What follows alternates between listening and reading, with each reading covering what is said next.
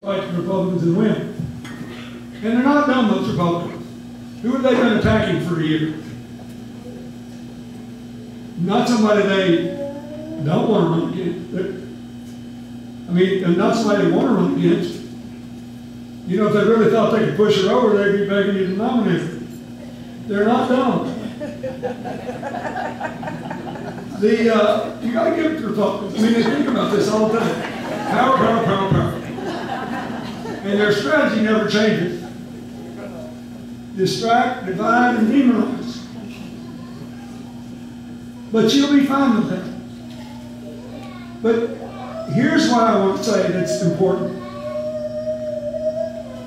We all more or less agree on what should be done. There are some meaningful disagreements about how best to reduce risk in the financial system and how to do what's important, which is to get money out of speculation back into investment in American jobs and businesses and people. There are some differences about what the best strategy on health care is. But only one candidate can be commander-in-chief on day one in the complicated times that will keep America safe without sacrificing our Constitution and character. Only one person has long-time experience in actually doing the kind of development work that will rebuild the middle class, reduce poverty, and allow us to go together again. Only one person has given a lifetime to the kind of women and children and family issues that are at the heart of all these family problems, beginning with the opioid and heroin epidemic. So my last argument for you is that when I was president, I spent a lot of time reading the history of my predecessors, including ones that aren't famous, ones that only served one term, ones that succeeded spectacularly and ones that failed awfully. A few of the people who had that job, just a couple, were dumb. But not many. Not many. Not many. One or two. A couple were lazy, but not many. A couple, as we all know, were too tolerant of corruption, but not many. Most people you elect president actually are intelligent, tell you what they're going to try to do, and if you elect them, they try to do what they say they're going to do. Which, if you listen to the other guys debate, is a truly frightening perspective. But you got to assume that. So the trick is who's best suited for the times in which the elections are running. We need somebody to bring back the economy, deal with the problems that are tearing us apart, keep the country safe, protect the president's gains, and give us a political system that works again, beginning with making between 1 and 3 appointments to the U.S. Supreme Court. That will keep us safe.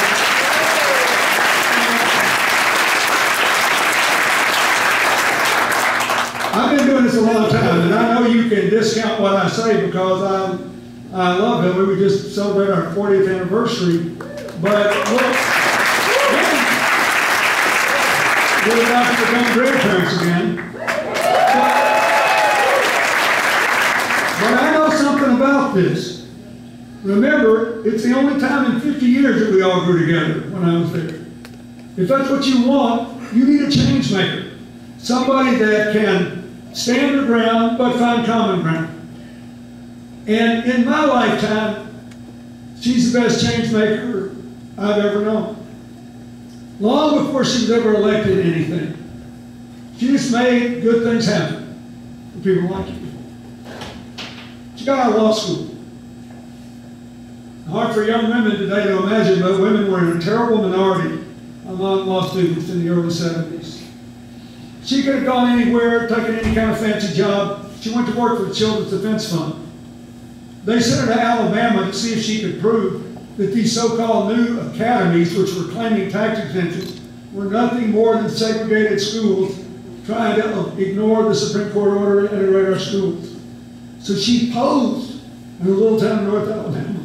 She posed as a mom moving to town and said, "Will you take my child in your school And when they said yes, she said, I just want to know one thing.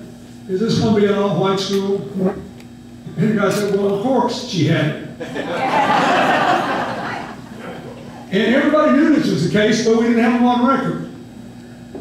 It's kind of like when Congressman McCarthy said the most important achievement of the Republican Congress was they drove Hillary's numbers down with that Benghazi committee.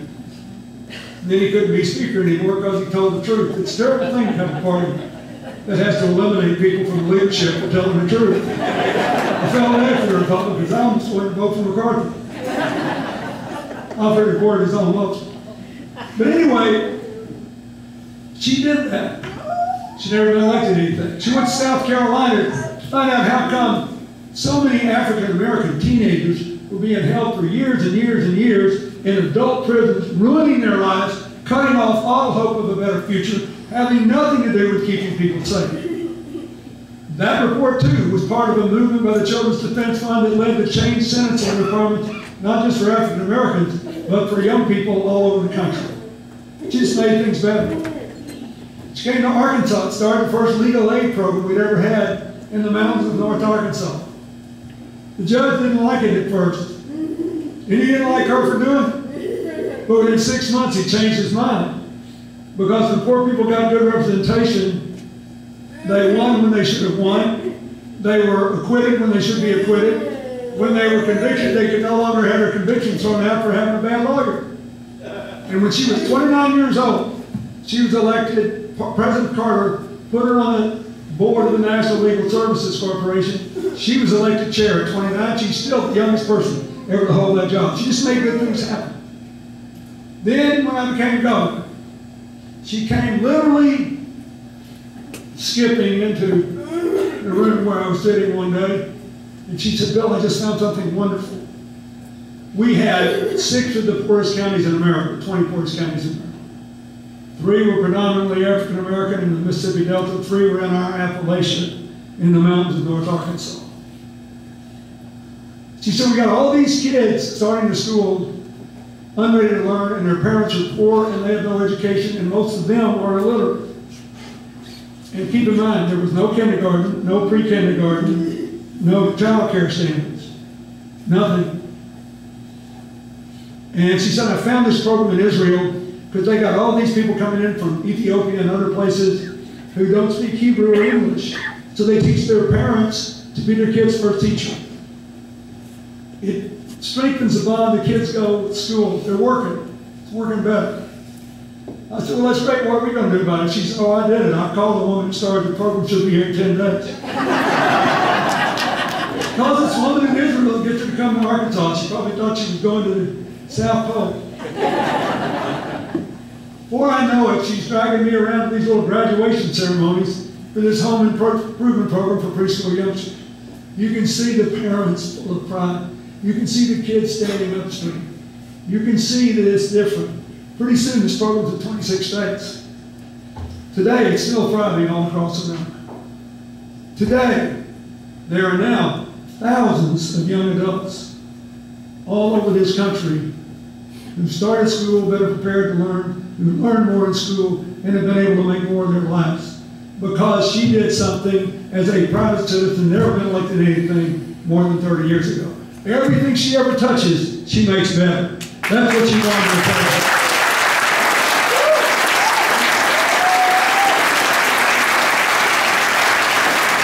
She even helped to carry Iowa in '92, not because of politics, because of something she did. A court told us our school funding was too unequal in Arkansas.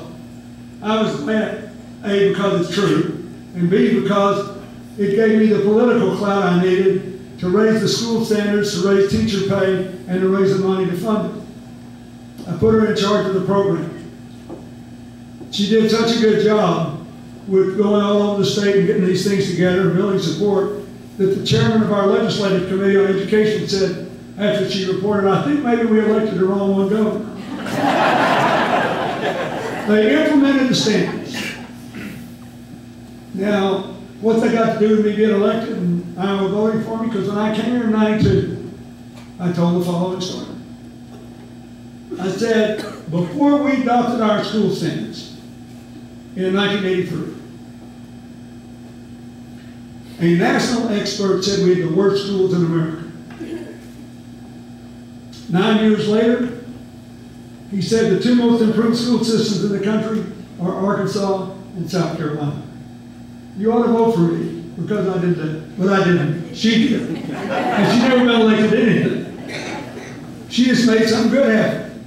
And our kids needed it. And it changed the possible life outcomes for thousands of people.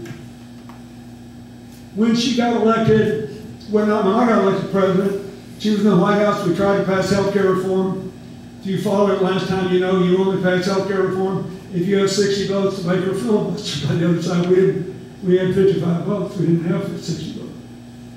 So she didn't give up. She and Senator Kennedy worked on the children's health insurance program. They got it put in a balanced budget bill. So when I signed the balanced budget bill, I also signed a bill that provided health care to more than 5 million children. The children's health insurance program is still a part of the National Health Care Reform Bill. She did that. It's amazing. Then she started really showing she could get stuff done with the Republicans. Of all the Republicans in Newt Gingrich's House, the pre-Tea Party Congress, the one that disliked me the most was Tom DeLay, the House Republican. He was a tough guy. And he thought I had betrayed the cause of white Southern Protestant men who were all supposed to be right-wing Republicans. I had walked away from my heritage. He didn't like me very much. So Hillary comes for the second time in our married life related to work. She comes dancing in the room again. She said, I found it. I said, what'd you find? She said, I found the human streak in Tom DeLay. I said, do tell. And she got very serious. She had Bill. He's an adopted parent, and he loves his children. And we had a terrible problem there. We had all these kids stuck in foster care, and nobody wanted to adopt them if they got past infancy because they were afraid they couldn't have any influence on them anymore. And all these kids were aging out of foster care at 18, just being thrown in the streets. No college to go to, no skills training program, no housing allowances, no nothing. She and DeLay wrote a new bill. It passed with overwhelming bipartisan support. And by the time I left office, we had increased adoptions out of foster care by 65%. She did that,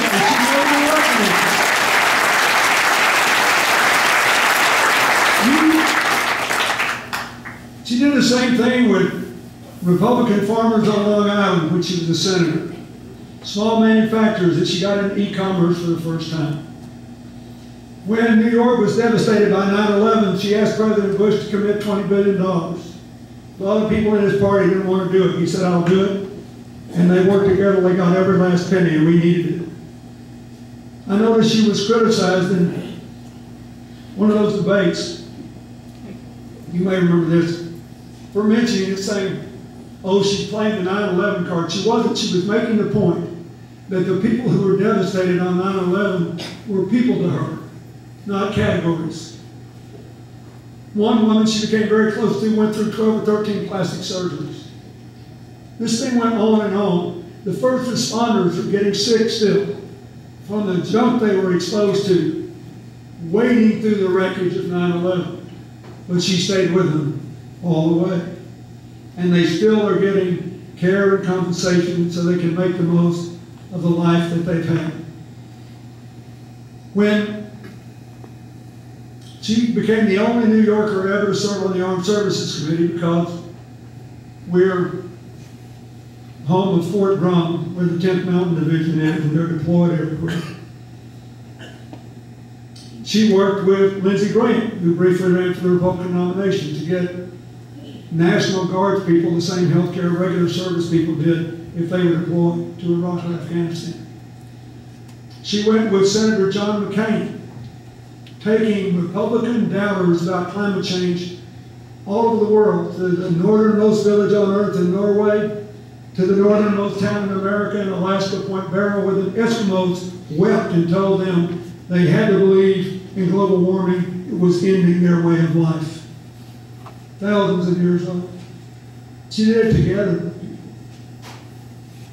One day I was in the Congress on my foundation work, and a handsome young military guy came to me and said, "You don't know me," but he said, "I represent the Pentagon in Congress.